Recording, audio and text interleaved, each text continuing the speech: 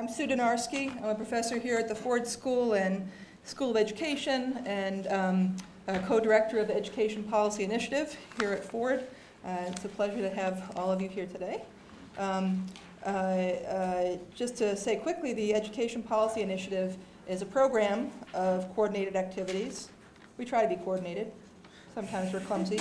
Designed to apply rigorous research methodology to inform education policy issues, as well as to disseminate best practices in education reform to local, state, and national policymakers. And we've got a series of initiatives underway. A new one that we're excited about this summer that you guys might want to think about for future summers if you're first-year students is an internship with the state. So we have Michigan Data Fellows who will be doing work with the State Department of Education, helping them analyze data and understand evidence to drive educational policy. And it even pays. So we train graduate students and others to conduct cutting-edge research, and we facilitate discussion about education reform here at the university and in the larger community. So today we're very excited to have Rebecca Maynard, who is University Trustee Chair and Distinguished Professor of Education and Social Policy at University of Pennsylvania. She recently served as Commissioner of the National Center for Education Evaluation and Regional Assistance at the Institute for Education Sciences. Institute for Education Sciences funds many of the activities we have going on here in the Education Policy Initiative. Becca is a leading expert in program evaluation, including the design and conduct of randomized controlled trials in the areas of education and social policy. Throughout her career at the University of Pennsylvania, she has provided evaluation support to numerous public schools and community-based organizations, as well as overseeing national evaluations of teen pregnancy prevention, home visitation programs, and vocational prep programs. Today, Becca is going to be discussing her research focused upon using evidence to guide policy and practice in education. Her presentation will be followed at about 5 o'clock by a Q&A session. All right, and I want to thank Susan Collins, Dean of the Ford School, and our other distinguished guests, and to thank the Charles H. and Susan Gessner Fund for their generous support of this event. Thanks very much.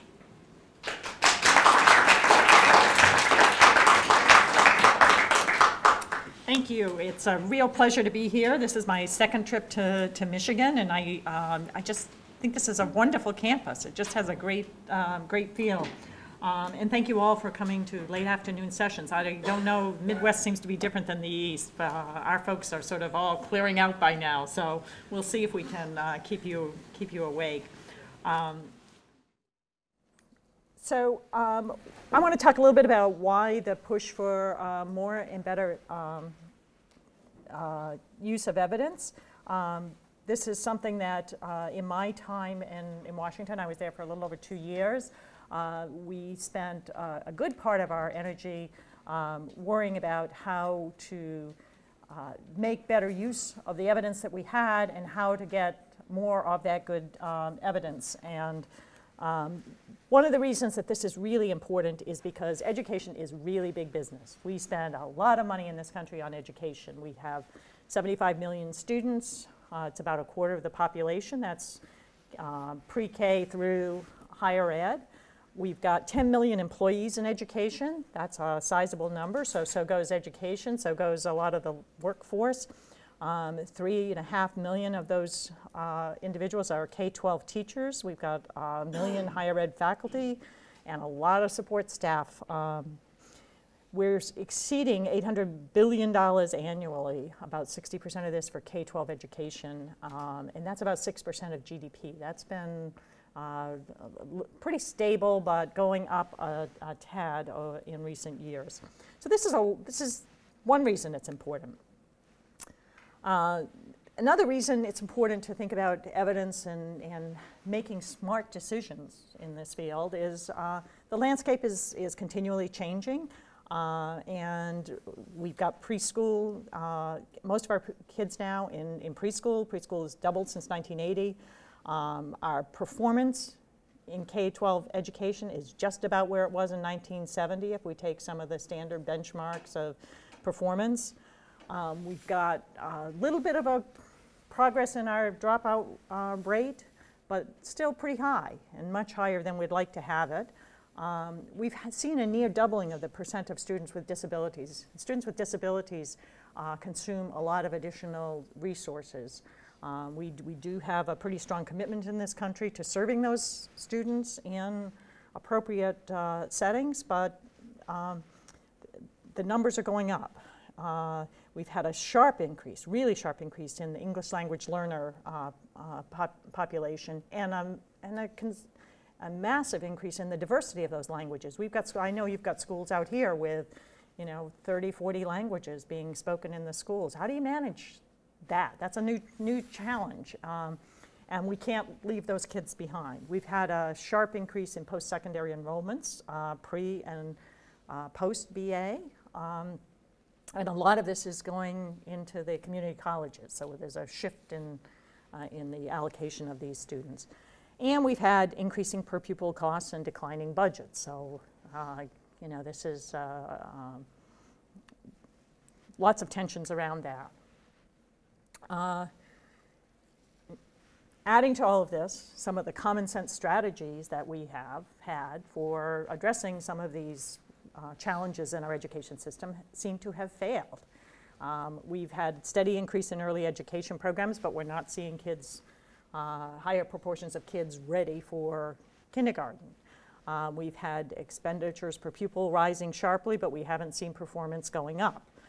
We've had pupil-teacher ratios and pupil-staff ratios. I always get this one, which way am I going here? They're getting more favorable, so falling.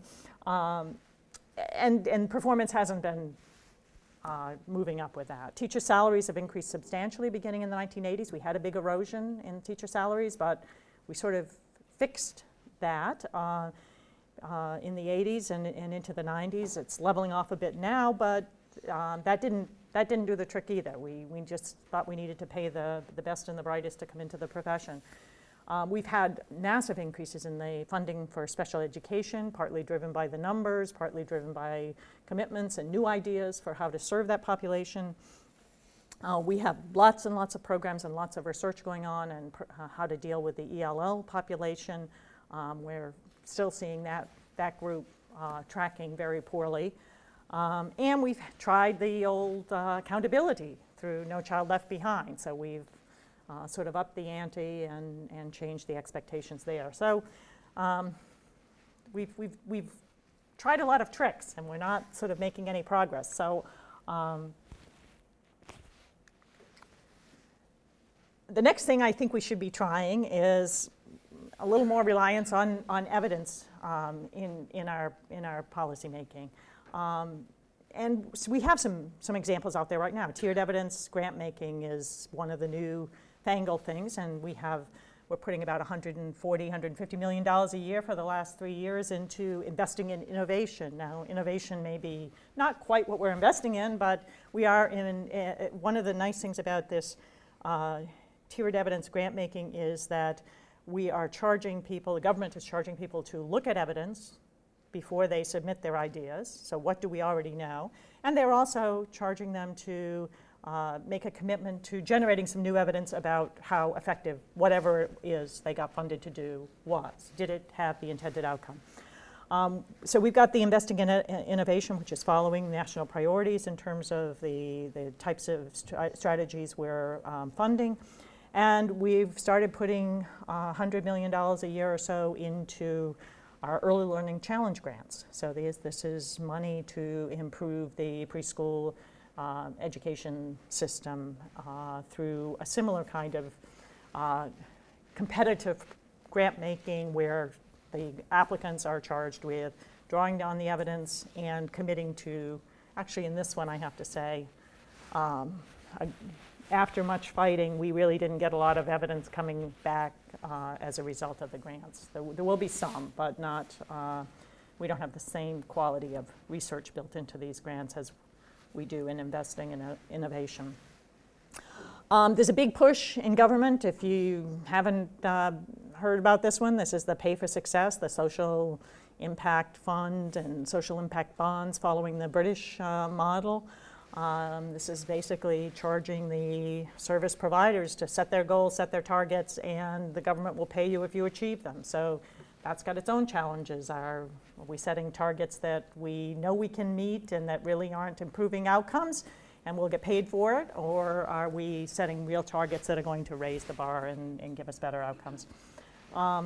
And we have started with having some evidence-linked policy waivers. So one of these has been some waivers around that allow expanded eligibility for Pell Grants. So that's one that affects directly the higher eds. We're hoping there's some evaluation that goes on with that. And there are some waivers that are being given out under the Elementary and Secondary Education Act. So states can apply to the government on regular cycles to modify or have exceptions to some of the rules in return for a plan that is somewhat innovative, that promises to improve outcomes, and that will return some evidence telling us whether or not, in fact, those outcomes are improving. There are some facilitating conditions to support this move towards greater reliance on evidence in education. One is an expansion and an improvement, I hope, in the access to evaluation and technical assistance. Some of you may know, others of you probably don't know, that there are 10 regional educational laboratories that are together, collectively, are charged with providing technical assistance and capacity building for all states and territories of the United States. These labs are funded at about $5 million a year through the Institute of Education Sciences. They all have strong research capabilities and resources to partner with state and local education agencies to improve their capacity to generate evidence and to use evidence with the goal of improving outcomes. There are a number of federally managed and funded evaluations that are continually ongoing. One of the things that happened with the establishment of the Institute of Education Sciences is that the number of such evaluations and the quality of such evaluations has improved quite considerably. So I know that you folks out here have a number of projects that are funded through IES, and these are all highly competitive projects. So for those of you who don't appreciate the hard work and the prestige and importance of these are very precious grants, and the research is really important to expanding our ability to act on evidence. Another facilitating condition with tight budgets and tough trade-offs, this is actually an opportunity, I think, to provide some incentive to work smarter, And I'll give you one of my favorite examples at the end. I'm going to save it for the end of where lots of money could have been saved with no loss in productivity. Okay, so one of the things that we worry about is improving the inventory and the use of evidence. So how do we do that? I'm going to talk about 4 examples here of using existing evidence smartly, and I'm going to talk a little bit from my own experience of how we have done this and can do more of this. I'm going to talk a little bit about conducting rigorous studies to inform future policy or practice, and improving access to credible evidence about the effectiveness of programs, policies, and practices. One of the issues is if you've got to make a decision, it could take you a very long time to go through the education literature and sort the wheat from the chaff here, and know, how do you know if you're not an education scientist, or how do you know what's good and what's not? And then we'll talk a little bit about making it easier to design good program and policy evaluations. So one of the comments I want is learning smart use of evidence, and this was, I call it my mid-career awakening, when I went into the Clinton administration thinking I was pretty smart and had done a lot of evaluation, and I was charged with doing the part of his welfare reform plan that was coming up with the cost estimate for childcare. We were going to have change the work requirements and welfare as we know it, and we were going to put in high quality childcare so that all these mothers could go to work and we could reduce welfare, and the next generation would be set to go.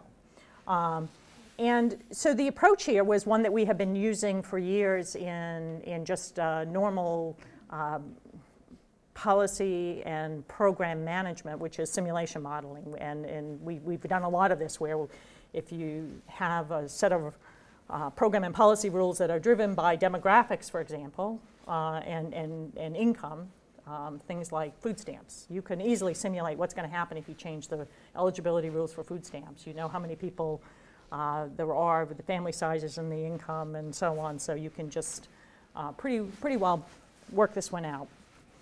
This was a little more complicated in childcare because we have some behavioral economics that come into this. We have the choices we get to make on the public policy front. We've got the demographics and the profile of children and what welfare is going to do to birth rates and marital stability and all these other things. And then we have the cost accounting part. So the one that's really tough in here is the behavioral side of this. What is the response pattern going to be? So this is when I sort of went and looked at all the great studies that I've been working in the field of childcare. So I thought I knew all the studies, and as I sort of revealed this morning to a group, we hadn't asked necessarily the right questions or reported the right information to carry out this policy analysis in the best way. So we did the best we could. So we got our unit costs by setting. We got some cross-sectional estimates from the labor field about who would engage in school work or training and whether it would be full-time or part-time, and for those in out-of-home activities, the numbers and ages of their kids. But wow, there were a lot of unknowns in this here model. And then we had to sort of have some dynamics in here because people get jobs and lose jobs and changing numbers and ages of children. So this got pretty messy pretty fast. And the guilt on my shoulders is that Clinton did not take my child care estimates, which were much lower and probably much more accurate than the ones he put out. And I think probably he lost the welfare reform plan because he had a number on child care that was too high. The administration came out estimating about 90% of these women were going to be using child care. Was not going to be the reality. Okay, so second aspect here is testing program effectiveness and how we should go about doing this. And if you read the literature, and I'll give you some statistics later, the majority of the research out there that purports to be telling you how effective something is doesn't really tell you how effective something is. It tells you differences or changes, or it's not a good estimate of the of truth there. So the test for me was when I took on the challenge of doing the impact evaluation for the Title V abstinence education program, and I got sort of a lot of chuckles from people because a lot of people just thought this was like a really stupid policy. And whether it was a stupid policy or not a stupid policy, it seemed like it was important to know because this was policy. This was kids' lives were being changed for better or worse or not at all. So the assignment that I had was to determine whether these abstinence education programs, which were funded to the tune of $50 million a year or something like that, were beneficial. So was this really a way to protect the health and well-being of adolescents? Or was it harmful? Or was it just money down the drain? And so the approach here was to do impact evaluations of 4 model programs. And in doing this, we looked hard at what the logic model was for the program. This is sort of important. I'm a big believer that you have to see it, and you have to think hard about, is this how it's going to work? So in this model, we sort of had, because this was also, I don't know how many of you remember, anybody here remember those battles over abstinence only or comprehensive sex ed? Yeah, they were really, right? So the first meeting I went to on this, you could get just shouted out of town for this, because of course I took on, despite the fact that I was a researcher, I became, not really, but people looked at me as if I must believe this is the best thing since sliced bread. As a researcher, I'm just about the science. So the logic of this is that you have these kids who are sitting in these schools, and most of them are getting some kind of health and sex education, and they're going out with their friends at night, and they're getting some information there, and their parents are talking to them or not talking to them, who knows what's going on. And out at the end there, they have some behavior. So they do or don't engage in sexual activity. If they have sex, they do or don't use contraception. They do or don't do it with a lot of people or a few people. And depending upon those choices, then they're maybe going to have sexually transmitted infections or STDs, or they're going to get pregnant. If they get pregnant, they might have an abortion. They might not have an abortion. So we dropped this policy change in the middle of this. And one side, the abstinence-only folks, only wanted to know, did they abstain, or did they tell you they're going to abstain? Because we all know that we're not going to go watch them all the time. But when you look at the logic model like this, there were sort of lots of things up there, right? That there were some, people can not care about sex, but they can care about contraception. They can care, they can not care about sex if you're using contraception. They can, I think we would all agree that sexually transmitted diseases are not good. We probably, most of us would agree that teen pregnancies are not good. Abortions, we're probably very divided on how we think about that. So we could, and then in the middle here, we've got sort of some knowledge of sexual health and some values and intentions in here. Now, imagine if what we do, one argument is if we give kids a clear message, that's the best chance of getting them to the end game. But that means we can't tell them anything about contraception. We can tell them a lot about STIs, STDs. We probably should stay clear of the abortion or tell them only that it's bad. Now we've got some kids out there who maybe get that message, but then they somehow get someplace and have sex, and so they may end up not using contraception because they never heard of it, whereas if we hadn't done this abstinence thing, they might have heard of it. So we might have, we could change, actually we've got sort of two things going on here, right? We could change the probability of having sex, and we could also change the probability of using contraception, and they probably go in opposite directions if the program is working right. So who knows what, we could get some good things and some bad things, or all good or all bad. Okay, so that said to me that I was only going to do this study if we went for truth. I wanted to get the best estimates I could of the likely impacts on all of those outcomes that we just showed you, good, the bad, and the ones we can disagree about. And depending upon truth, whatever we learned about this, I wanted to be able to feed back something to that logic model to sort of say, okay, so this is really how it works. If you teach them about abstinence, yeah, some of them will not do it more. A few will get a reduction in teen sexual activity. Maybe they won't have as many partners. But if they have sex, they're not going to have contraception or whatever it is. I wanted to be able to not only know what happened on those outcomes out there, but I wanted to understand a little bit more about what was going on in the middle. Never cared so much about understanding inside the black box as in this one, because it's really important. I mean, the kids are at the end, so there's an answer to this. This is good, bad, or indifferent. So the strategy was I would only agree to do this study in those places where we could do randomization, because I believe that is the only way we can control for self-selection and get a good unbiased estimate of impacts.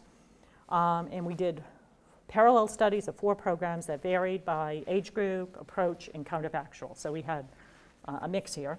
And the findings, some of you probably read to the bottom, changed attitudes and intentions, at least as reported to us. Did not change behaviors one iota. 4 programs, 0, 0, 0, 0, okay? On all of those outcomes over there, okay? It didn't matter. So whatever's going on out there was bigger. Now, if we had not done this experiment, I can tell you that the people who liked the answer, and we probably would have gotten some positive, we wouldn't have gotten all zeros. The people who liked it would have said, I did a great study. And the people who didn't like it, those of you who didn't like whatever I found, are going to tell me that my study was flawed. That's what would happen, right? That would be the truth. So this was really important to do this study so that, right or wrong, Jeff Smith and Sue Donarski, Steve Hammett, they're going to stand behind me and say, you should take these results seriously. So the reason we did this experiment, stakes were high, kids' health and welfare were at stake. It's a politically charged issue, and findings from any other design were just going to be fodder for the political debates and battles here. And the setting was right. There was insufficient capacity to treat all students. Okay, this was a demonstration project, $50 million a year. That wasn't going to do everything for all the students everywhere. So we could have just put the money out there and learned nothing. Instead, what we said, you want the money? Help us learn something. And if you're right, we'll learn that. If you're wrong, we're not going to chastise you for it. We're going to sort of celebrate the fact that you helped us learn that you were wrong, and we hope that you will feed that back into your programming so that, my argument to the people who love this abstinence was, you don't have to give up on abstinence if this doesn't work. But if this doesn't work, you want to know that, because that's what you're trying to achieve, and you don't want to work 16 hours a day doing something that's not having any impact or having the opposite impact. Okay, third thing I want to talk about is how we organize evidence for efficient and smart use. So how do we know what works, what doesn't work? Too often we want to look just for what works, and we don't want to look at what doesn't work. And when don't we know? I mean, sometimes we just don't know. We never ask the question. And there's nothing wrong with that. That doesn't make us bad people. It just means we need to make a decision absent evidence. And we ought to know that that's what we're doing. We're making a smart decision based on, our hunch, our beliefs, whatever. So what we need is systems for searching, sifting, rating, and summarizing evidence in education. And this got started in the medical field. The medical field had something called the Cochrane collaboration. Your doctors, my doctors, all use this. They want to know how effective a certain drug is. They log into the internet and go to the Cochrane collaboration. So about maybe now 15 years ago, folks in education started the Campbell collaboration, which was education, social welfare, crime and justice, modeled on the same thing, which is to do a little sifting and sorting and summarizing of evidence. This got picked up when IES was founded. Russ Whitehurst, who was the first director, took on a mission of creating something called the What Works Clearinghouse. And my only wish is that it would say what works and doesn't work, but it's catchier if we say the WWC or the What Works Clearinghouse. And this is now, I think, a very useful source of information that it's not perfect yet. It's going to be continuing to evolve, but it is certainly an improvement over what we had and establishes some standards. So just to set the stage, I want to show you the results of a study that we did it was sort of bridging the Campbell and What Works Clearinghouse, where we did a full scan of literature over 20 years, which is sort of what's typical. If you go more than 20 years, you have to think hard about whether the context is still right. And for some things, 20 years may be too long. But, and what all of these models have in common is that they use consistent standards of evidence that are specific to study design. They review and code the studies so that everything is sort of easily retrievable. If you ever tried to read a lot of journals, you get the stuff every which where, footnotes, endnotes, tables, omissions. And then we have products that include like the original database, which until recently was not public.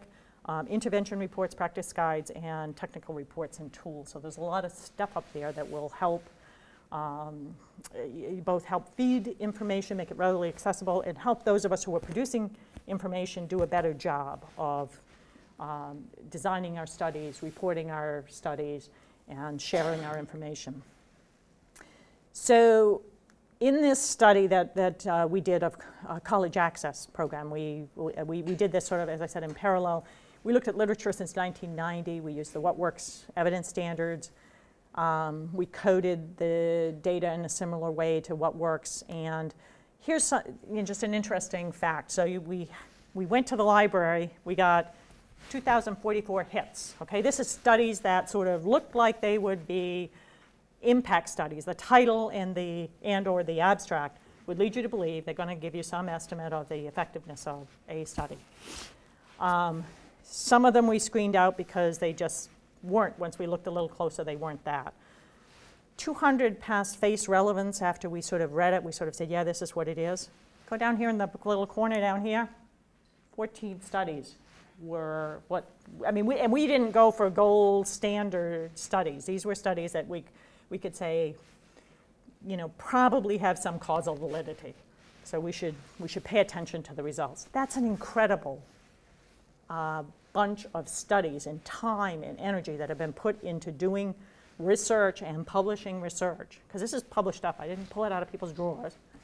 That didn't answer the question, even remotely, or I would not want my policymaker acting on this. I would not want my children's education to be based on this research.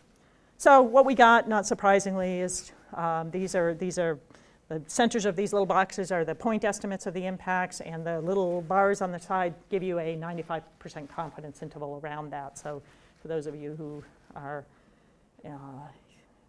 comfortable with confidence intervals. So this just shows you that there's a range of impact estimates. Upward bound down here, this is the big federal program, no effect. And now we won't let it be evaluated again. There's a big, always a big political fight over whether or not that program can be evaluated, even though it serves less than 7% of the eligible students. Okay, so it's lots of room out there to know whether this is a good thing. Okay, so what we've done with this is we now have a shared evidence platform called the What Works Clearinghouse. This is contracted out. The IES contracts this out. There are now 2 nodes to this. There used to be 1, but all the data, from your perspective, all the data are in one place. It has sort of three parts to it. It has the individual studies of intervention effectiveness. So this is the source. This is what the researchers produce. Then the clearinghouse takes it, sorts it, sifts it, finds the evidence that is credible by some standards that I think we have stood the test of time. They've been out there now for about 8 years, and they've had a lot of fighting over them over the years, but I think they've settled down. People are not, we all have our own judgment about whether they're too lax or too tough, but they sort of seem to be striking a balance. And so we have, these studies get reviewed according to a consistent protocol and put into a nice, neat format. And there's a library of these studies. And one of the things I feel the best about my time in Washington is these studies are now available to you. You have to request them, but you can take these coded studies out and you reuse them if you are doing a literature review. And then there are a series of reports that summarize the results of the evidence. There are single study reports. That's another thing that we instituted. We used to, when we just reviewed one study, we used to just put it in the file drawer and we'll give you a little blurb on your computer that tells you what we found. But now we actually publish the results of those single study reviews. We tell you whether the evidence is credible or not, how highly credible it is. We tell you what was found in that, and give you the descriptive background on it. We also have in there intervention reports, which summarize all the evidence on a given intervention. So something like cognitive tutor or Read 180. You can go in and you can find all the evidence that the clearinghouse found up to a certain point, sorted by whether or not it's credible, if it's credible, how credible it is, and then the findings summarized. And then we've turned some of that into practice guides, so that the practice guides are intended to be a bridge between the evidence on what it does and doesn't work and what one might do if you are actually in the classroom or in the school building having to make decisions on a daily basis. So one of the most useful parts of the practice guides, I think, is telling you where there is no evidence to support a particular policy, but practitioners think this is the best way to go. But adopt this policy or practice knowing that we have not demonstrated this with evidence. And then there are a lot of tools in there. One of the most recent things that was added to the What Works site, and this is the one that was the turning point between not being useful and being useful, was something called the Find What Works tool. You know, we've got all these, we're supposed to be doing this to support policymaking, and I'm getting calls from the help committee, and they just want to know what the most effective education policies are, rank them 1 to 50. So we finally got them to understand that we needed to be able to query this database a little more, in a little more nuanced way. But we've done it in a way that I think is very supportive of policy. So now what you can do, you can go in and you can create summaries of the evidence of all the studies that we have that have been reviewed and summarized. You can filter it by topic. So do you want to know about math? Do you want to know about reading? Do you want to know about a particular outcome like dropping out of school or going to college or achieving proficiency or being well behaved in the classroom? You can sort it by grade, so you may be focused on preschoolers or you may be focused on high schoolers. So there's a large part of this database that is not relevant to you or depending upon what your perspective is. You can sort by findings. You could say, I want all the stuff on the English language learner populations that have positive effects or negative effects. You may be looking for the negative effects. And you can also look for it by extent of evidence. You say, I only want to look at interventions that have been tested on that have a large body of evidence and that have been shown to improve either math or reading. So you can put in more complex scenarios here. And this will also give you, when you do this, you probably can't see this, but in these circles here, like if I picked population groups, it will also tell me over in the far side how many studies there are that in that bucket. So you get a little snippet of that. And then you can pull up and get a quick summary of sort of what the evidence shows. So that's what's going on over here. So we've got this is the results for general academic achievement. So that's what we've sorted on here. And it will just, you can sort it by the size of the effects, or you can sort it by the extent of evidence, or and if this were live, we could just scroll down and see all the studies, all the interventions. So what is in here is within each of these headings. This one's lessons in character. That is a branded intervention. So it's summarized all the studies of lessons in character on that outcome measure, which is general academic achievement. And it will tell you that in this case there's a positive effect, but there's only a small body of evidence. So we don't have very many studies, but it is positive. Okay, so the last thing I want to talk about is building a culture of evidence-guided policy and practice, because this is really where my passion is. I just think we are spending too much and the stakes are too high to not know. So here's just my favorite example. I promise you an example. West Virginia schools acted without evidence here. So if you could read this, and you can't read this, but it says, use of math software in West Virginia schools doesn't add up. Then it says, the U.S. Department of Education finds no discernible effects in raising test scores. State reviews are mixed. And what if this is, the state of Virginia went and bought a computer-based math curriculum for all the high schools in the state. And they put it in place. And they trained the teachers. I don't know, it may work in Virginia, West Virginia, but in the studies that have been conducted by talented researchers, published and passed the What Works Clearinghouse standards for causal inference evidence.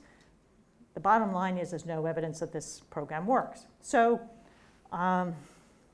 what could and what, it seems like the first thing you could have done is they could have gone to the clearinghouse. Now, in fairness to them, we didn't have the What Works tool up and running until, so it would have been hard for them to do what we can do now 18 months ago, maybe even a little bit less than that. But now they could certainly do that. They could have contacted we also have comprehensive centers. The Department of Education has comprehensive centers, which are also charged with providing support to state and local education agencies, or a regional education lab, which are intended to provide this kind of support. Could have contacted one of you folks and sort of asked you what you knew, what the evidence was. So even if West Virginia found the evidence and they said, no effects, they could have decided that they're different and this is a good fit for their schools, but they wouldn't really know that. They wouldn't really know that. So what would have been a smarter thing to do? Maybe try it out, right? They could have tried it out in some schools or with some classes, and they could have gone to their local university or gone to the REL or gone to the comp center and gotten somebody to help them learn from their experience. My guess is they did not such a good job training all the teachers in how to use this, doing it all at once, right? They might have done a better job if they'd done a quarter of them or 10% of them.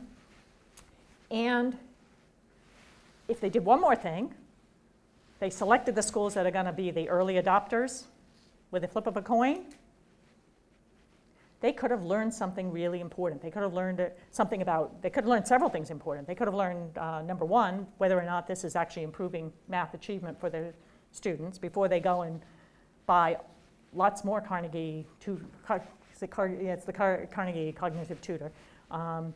They could have also gotten some purchase on how to do the training efficiently. They might have been able to improve the training. Most of us, the first time we go out and do some kind of training, go home and sort of say, I think I could have done that better. Let me incorporate all those questions that I was asked. So it just feels like this is a case where a couple of steps here they could have saved a lot of money. I think they spent $20 million on that software for the whole state. So okay. So building a culture that encourages creation and use of evidence. So using evidence in decision making, I would say number one, look for reliable sources, search for evidence, and use phased implementation when you can't. It stuns me that we can't get Congress to do more phased implementation. We did this actually in welfare reform. We did some of the.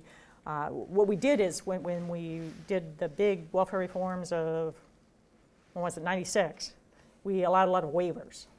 So states could come in and say, I've got a better idea. So if you let me do this, the quid pro quo was the feds let them change the rules, but they had to do an experimental evaluation of it. So they couldn't do it with everybody. So they could relax the mandatory work requirements, for example.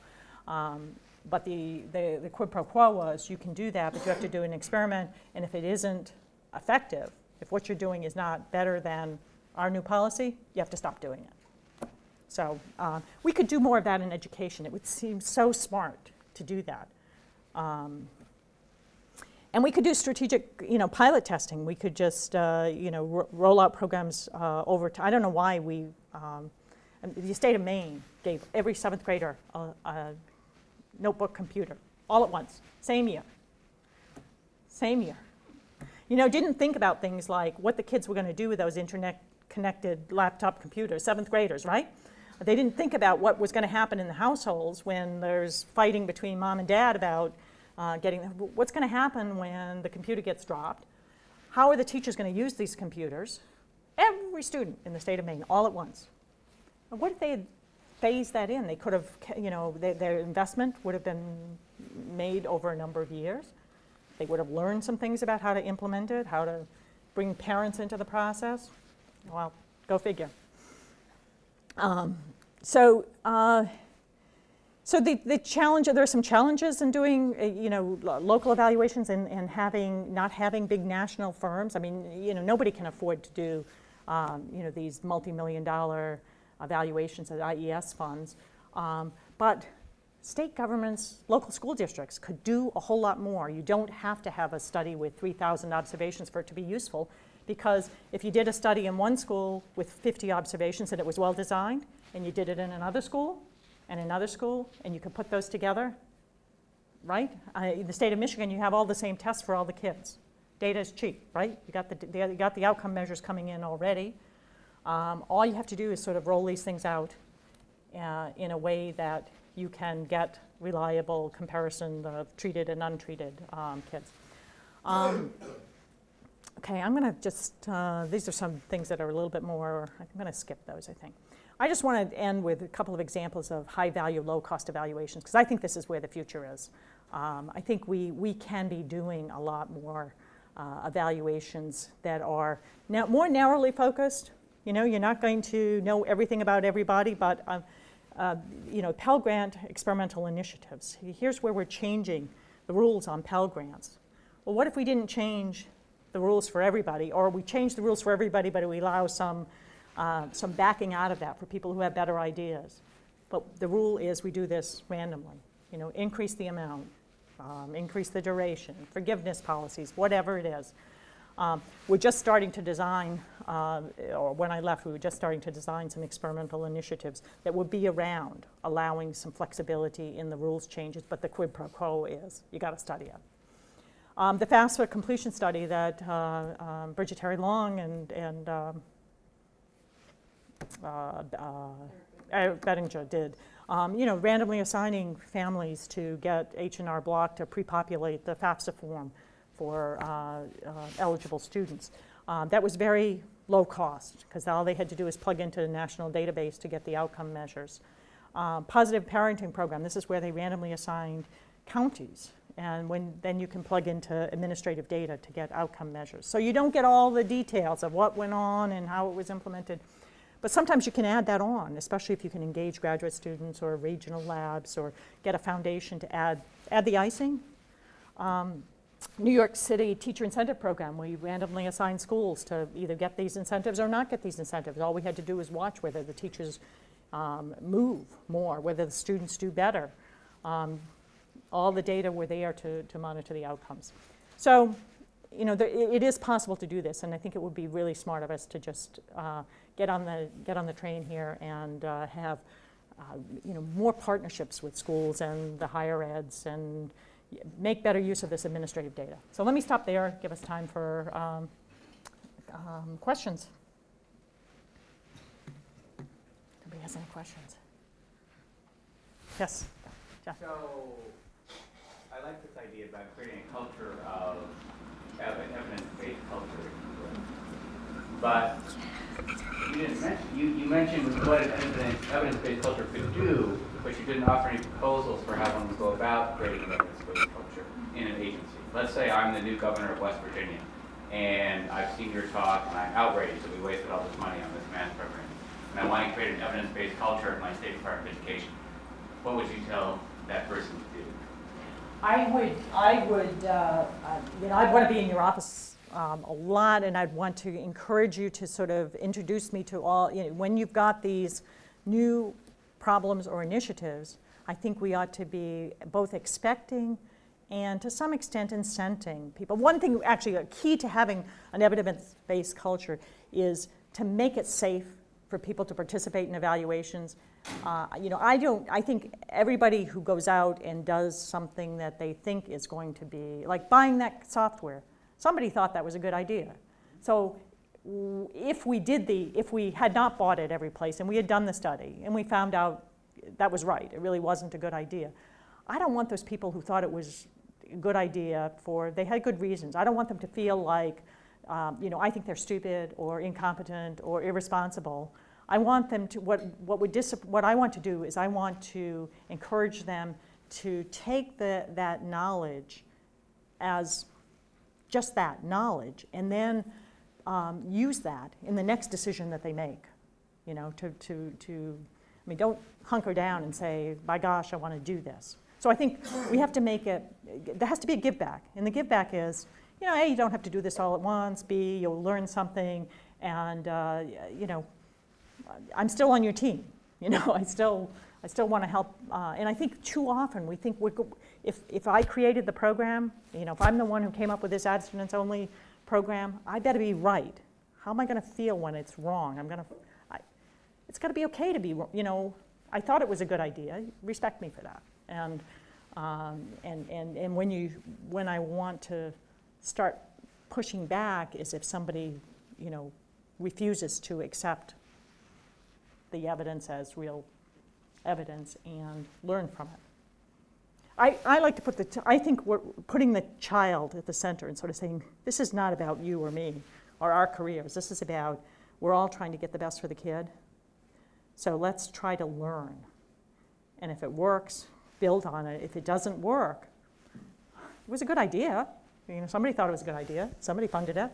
So, you know, it's more than one person, right? So let's not get in a fight about that. Let's sort of move on and figure out, if not that, then what? So I don't know if that answers your question, but it's hard. I think it's really hard, but I think researchers have a part. I think we have a part to play in this. We have been arrogant. We have been inattentive to what the policymakers and the program people need. You know, it was like, I mean, how many researchers do you know who don't publish the results if they don't come out the way they wanted? They keep redoing their model or put it in the file drawer. I mean, this is a group that is this is not a random sample of researchers in this room. So I think we are underrepresenting that group, but the publication bias is pretty large out there. There are journals that won't publish papers if they're not significant findings in the right direction. I can tell you if I went to Family Planning Perspectives and tried to publish an article that said abstinence education worked, they wouldn't even look at how I did the study. That would be a no-go. I guess that was a response. I don't want to monopolize you, but I guess to me this is an area where we actually need to do some research. In a sense that, like, I just do consulting internationally, and I observe that there's some countries that seem to have this evidence-based culture thing happening at the national level, and there's some countries that don't. It's a small n problem, so it's easy to sort of speculate and say, well, you know, the do have this in common, and the don't have that in common. But you could use state-level variation. Yep. Across states, you could use department-level variation within a state, right? Maybe like under the Bush II administration, arguably, Education Department was really enthusiastic and very serious about evidence. Department of Labor, right, it changes. Why was that, right? Yeah, yeah. So I think that's a good point. I used to work for one of the regional labs, and a problem that we came across often was that we would go to policymakers with these briefs and say, you know, here's a great practice guide, and they'd say, this is great. What I really want to know about is question X. And question X wouldn't be represented in the Works Clearinghouse. So I'm wondering if you can talk a little bit about the two-way street of dissemination in order to frame the conversation, as well as responding to the needs of the questions that are really relevant to or pertinent to practitioners or policymakers. Yeah, that's a really great question, and it is actually one of the roles that the labs are supposed to be facilitating that, making sure. So one of their charges is to do need sensing, so that they know what information is front and center at the local level.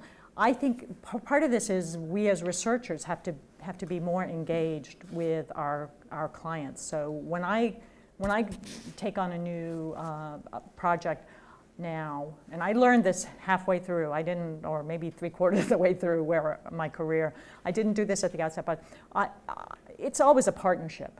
I mean, I want to, and I feel like I have to sit down with you and have a conversation about what you need to know, what makes this worthwhile for you, as well as, you know, I'm going to have a slightly bigger, you know, I care about that, but I also care about sort of the larger landscape and what would be useful to places beyond my local my local sites.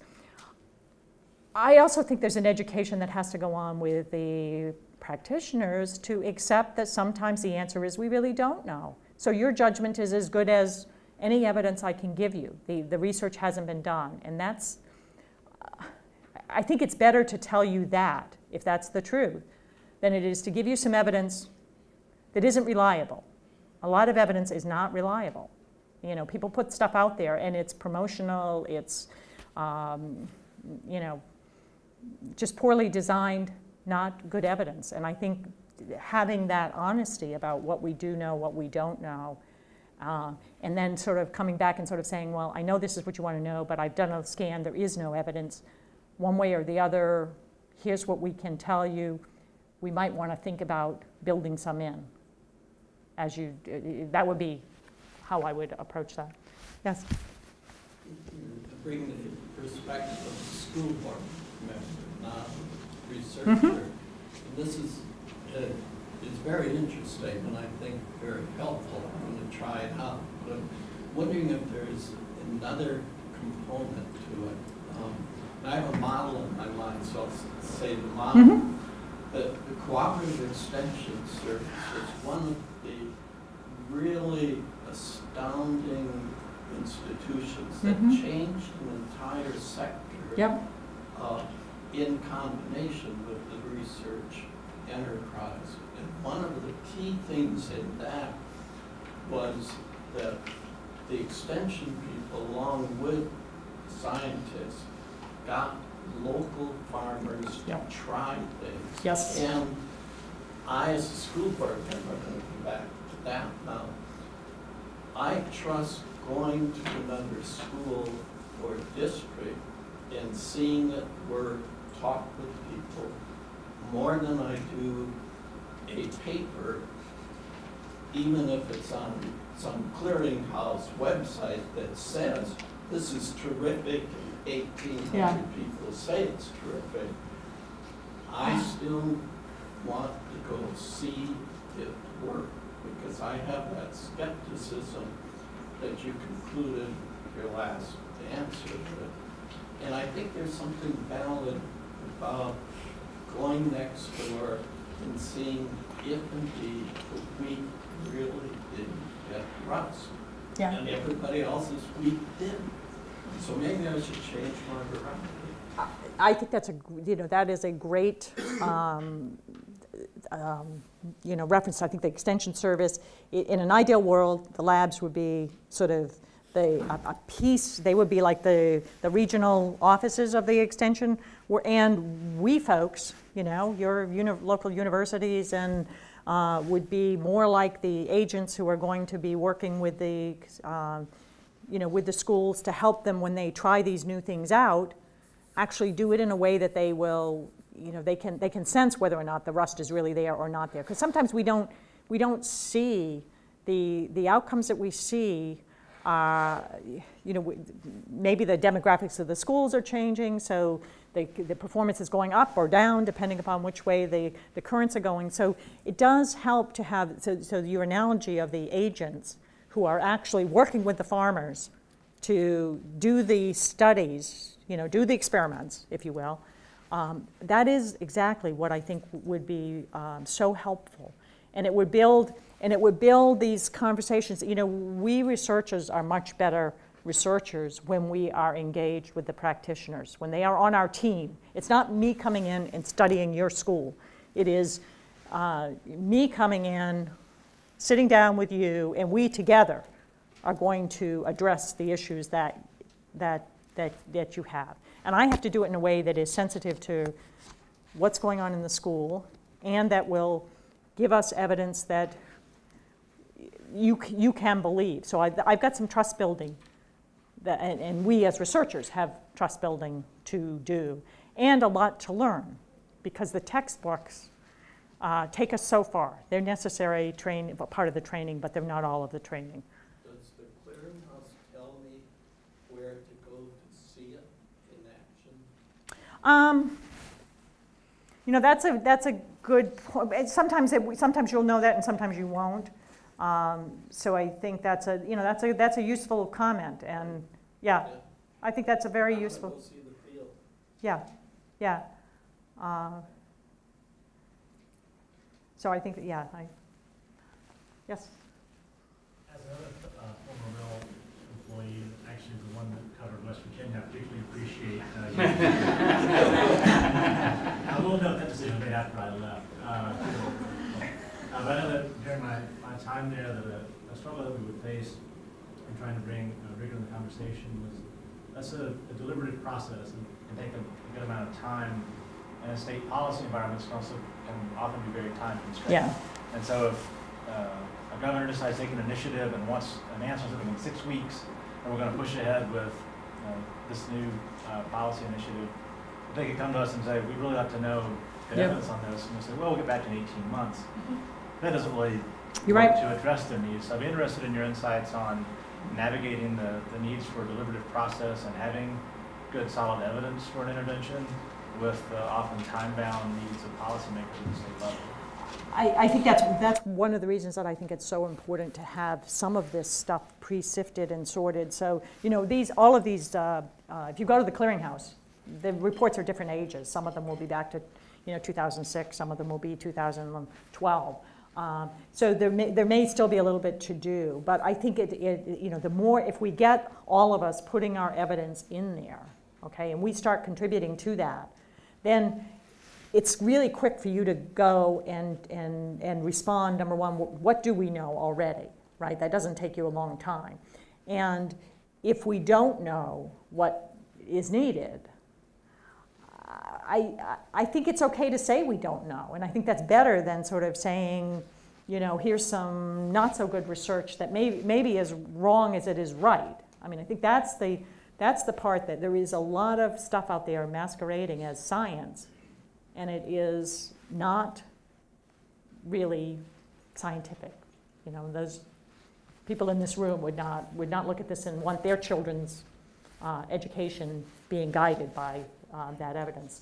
So I think I think we have to make it okay for people to do innovative things. The world has to go on, right? We can't do nothing and be sanguine about things, but I would just encourage them to try to, if you're going to take a bold step and do something, be open to learning from doing that. And it doesn't, especially when you can do it at low cost. And with the new data systems and the standardizing of tests and so on, you can get those top level outcomes really at very low cost and in a very timely way. If you build these partnerships, draw on the RELs, draw on the talents in this room, it's, and there are people all over the country now. 10 years ago, there were not people all over the country who understood these issues and who could help a local education organization do a low-cost study. They just weren't there. They were concentrated in a few firms and a few large universities. We now have lots of folks like you who have had some of this experience in a regional lab or in a university or at a research firm, and we're training people through things like the IES pre-doc program and this seminar series that you run. So I think there's a lot more capacity out there now to do that. I just don't think we should mix up good evidence with not good evidence. I think it's okay to say we don't have it. Yes? I want to pick up on an earlier question. In response to a number of questions, you've been kind of playing out a theory based upon your experience in collaborating with a variety of policymakers, and I'm wondering how we might go about learning from that theory that you're playing out based on your own practice in an evidence-based way. How do we learn about the ways in which researchers productively collaborate with policymakers at different levels of the system and different contexts? How do we learn about that? Well, there is an initiative that is jointly sponsored by WT Grant Foundation and Spencer going on now, which is on use of evidence. And there are, I don't know, 5 or 6 teams. Somebody here may know better than I do. I was involved in it when it was first starting, and I was doing work with WT Grant. I've seen some of the early results of that. I think it's hard work. And I think it's going to take us a while, but it's picking up on Jeff's point too. I think we need to learn more about that. I can tell you that it is getting a lot easier for people to engage with schools, school personnel, policymakers, and embark on these kinds of knowledge development, knowledge use enterprises. So it's, the number of people here at Michigan who have been out doing research with the schools says that it is getting out there. The art and the strategies, I think part of it is experience on both sides. So I know a lot of times it helps. One of my first things I do is I sort of make sure that I connect with the policymaker or the practitioner that I'm communicating with on doing something. I want them to know other people who have worked with me in similar capacities and how we have worked. So sharing those kinds of experiences and relating other, there's probably not many unique situations somebody could, or objections to the evidence generation or process that somebody could throw at me that I couldn't relate to some other encounter and have some strategy that we had made work. So the point I'm asking you is, how do we study that very practice that you're describing right now? You're theorizing about relationships. Oh, that's a good question. I don't know. You'd have to have more than the N of me to do that. But I think there are enough of us out there doing this now that I think somebody could probably do that. They could probably, create a sample of us and how we are approaching it, and when we're being more successful and less successful. But I don't know. It's a good dissertation topic for somebody. Do you have any suggestions, or you?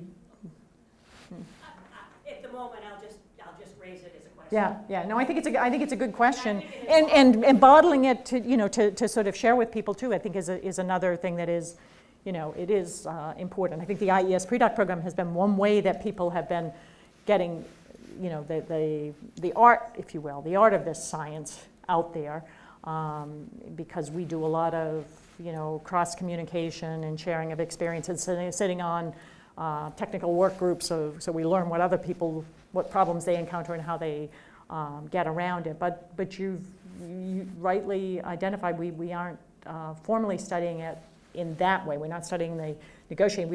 There are these efforts, as I said, to study the use of evidence and what distinguishes when it is being used and for what purposes, and how do we facilitate that process. Yes. Hi, I'm Diane Massell, and work with your colleague Pecker. It's Uh-huh. a study funded by the WT Grant Foundation of state education agencies' use of evidence. And just to answer some of your questions, they are doing some action research partnerships and studies right now, so they've just launched that. But the other thing I was going to say is that when researchers come to these state education agencies, or when they're trying to get ideas about how to proceed, one of the questions they ask themselves is the context like mine, similar to what Glenn was saying, the school board member up there. I want to see it in action. Is this in a setting that looks like me? How do I translate these research findings into my context? So there's a lot of, so the researchers that are sitting at the table, or who are at the table when they're discussing these issues, have more access to to applying research at the moment of when the questions are arising at the table, when they're trying to do that translation process. So one question I had is whether you've thought about those issues of context, because that's really high on their thought and their thinking process. Yeah, so we, that's always a key part of wanting a well-designed and executed study would certainly have a good bit of contextual information as part of it. The What Works Clearinghouse does describe the context. So if you find something that looks interesting to you or something that's counter, you wanted to do it but it says no work, you can actually read in the reports that they have where they've summarized what the context is. So this was a large urban poor school district, or this was a suburban school district, or this was a place that had a whole highly paid teachers. So you can get a lot of that context there. It's not perfect, but that's part of how deep and how broad is the evidence you're drawing on. And again, knowing whether you have it or don't have it. So I would say, it would be foolish to say, go to the clearinghouse. If it's, it gets thumbs up or thumbs down, you should use that as a piece of, it is evidence, and it has been through some screen, and in some areas you know more, and other areas less about the context in which the research was done. We have some areas of research where there have been large multi-site evaluations. So the Upward Bound study, the federal evaluation of Upward Bound and Job Corps were both nationally representative samples. Okay, so again, there's some heterogeneity in the results, so maybe you are at the extreme of the overall results are pretty modest to null. Maybe you're different, and maybe this would work for you, and maybe you look like that outlier that had the positive effects. There's no study is going to give you all of that, but I think if you go into the reports and scan them, I think you will find some of that there, and you won't be left, just out at sea without an oar. Right. I guess one question, though, is whether policymakers know what contexts are really relevant to their application. Well, I think it depends. There are policymakers, and there were policymakers at every. There's a teacher is a policymaker in the classroom, and a principal is a policymaker at another level, and so there are all these layers. And I think sometimes people, if you're making the decision in West Virginia, they were making the decision for the state. So that's a pretty broad policy context. So you might have, there might be different decisions for the high-performing school in the suburbs versus the inner-city school. So it really depends, I think, where's the decision-making occurring, and then the context, may be broader or narrower depending upon that. Jeff? You had mentioned that there's more of this type of investigation going on. And one of the constraints has been in education is the question of selection or the ethics of who's going to participate in certain research. The unit of analysis is not usually the child, it's the classroom possibly. And if this classroom is randomly assigned and this one is a control, but these parents aren't too excited about it. It seems that that's a constraint on participation, and then a constraint on, you also expressed a concern about phased implementation. Yeah. That if a district's going to do something, you think enough of it to do it, you better do it for everyone. Do you find that diminishing at all? Is that becoming less of a constraint, or isn't that a concern? I think it's always a concern. You're always balancing. If you're a policymaker or heading the school, those are always concerns. I think we're gaining some appreciation of the fact that you're experimenting when you change from this to that. And the more we can sort of see that oftentimes changing from this to that is not getting us where we want to go, and sometimes we break the system. So one of my favorite examples of breaking the system is California. Did two things at once. They glommed onto the Tennessee Star experiment findings of smaller class size, and then they went to some research on bilingual education, and they sort of did these two things at once, and they totally broke their system because they didn't have enough bilingual teachers to staff the smaller class sizes. Who was served well by that, as opposed to sort of saying, this is a 5-year proposition, let's do bilingual in half the schools and smaller class size in half the schools, and then we will gradually, get enough teachers to round this out. And let's learn, because maybe, just maybe, the Tennessee Star experiments in one place don't generalize to California. Maybe they don't. It was one study, one time, one place. Instead, California did something that gave them a horrible headache. And so I do think that there is getting to be, you know, there is still that knee-jerk reaction of, you know, you're going to give those kids the computers, the notebooks, but you're not going to give my kids the notebooks. But, you know, if there are always choices being made, and so yeah, I think it's lessening. I think the resistance is lessening, but you know, it's still going to be there. Yes. I want to go back to the idea of evidence that you don't have. Mm-hmm. My voice a little more. And the idea of things that, the information that you don't know. And it seems like this conversation illuminates a lot that there are a lot of contextual factors that perhaps that some of the evidence that is provided by the client might not touch on, or a lot of the nuances that some of the research might not touch on. So given this, is there a connection between the clearinghouse and the researcher and the work that you do? And that is there any way that the researcher gets information as to what is not known and how these things can be researched or what should be researched?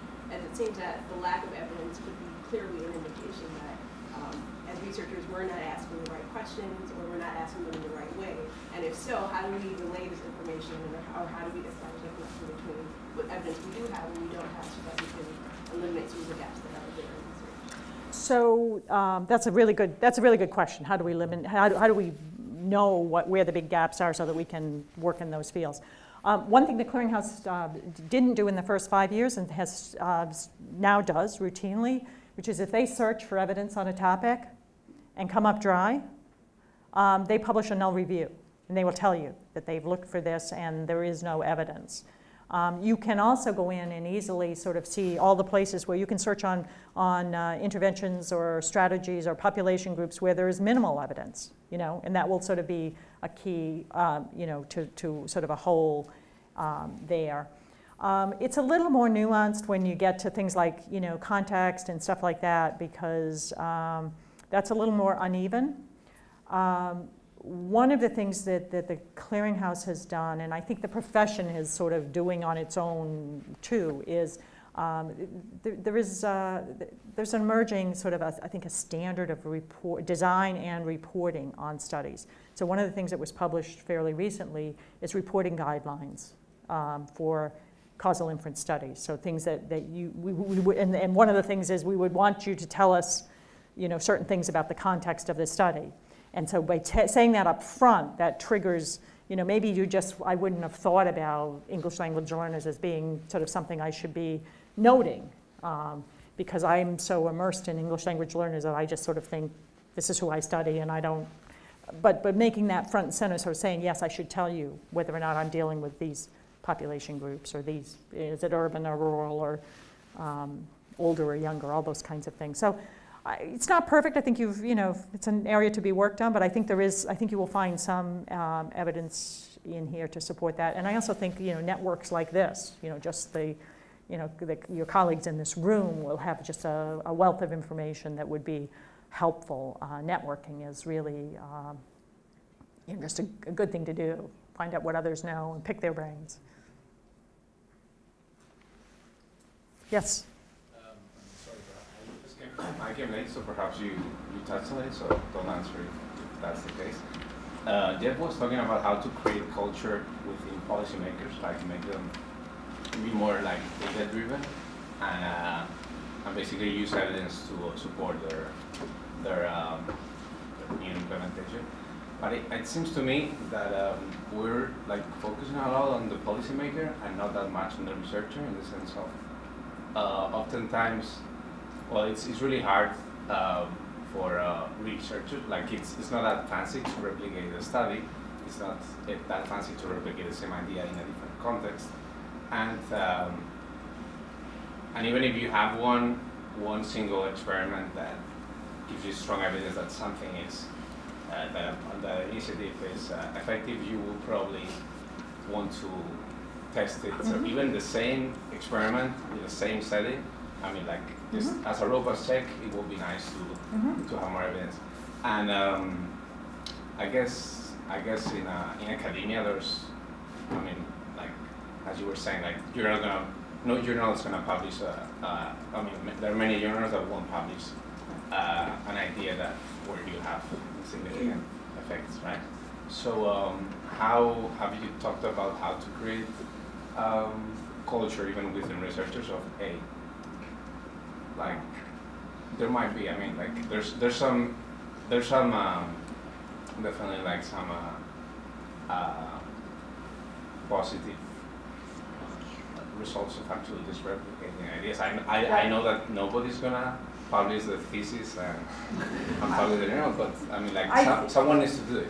Yeah, this is a really important. I'm glad you raised this. I didn't even think to mention it, but you know, sitting here in this grand university, there is something called tenure, and it works against, as you say. I mean, it works against some of what you know is important for creating an evidence-based culture and feeding it with good evidence, because we tend not to value null findings, negative findings, or replications to the level that we do. So I hope and believe that some of what is going on in things like this project on use of evidence that WG Grant has been sponsoring, the IES pre-doc and post-doc programs that are sort of actually rewarding or providing incentives for universities to place more value on this applied research. I hope that will start to change. I think in some institutions it is changing how people think about what it takes to get tenure and to reward people and to publish things. There are some journals now that are much more willing and value good research regardless of results, which is what it should be. I mean, in the hard sciences, in the agricultural extension service, they would let you know if the fertilizer burned the crop. You know, I mean, that would be, there would be no question about that. But in education, somehow, if we don't get that positive in those stars, it's what was I doing, right? So I don't know how to accelerate this, but I do hope that it is changing, and it does need to.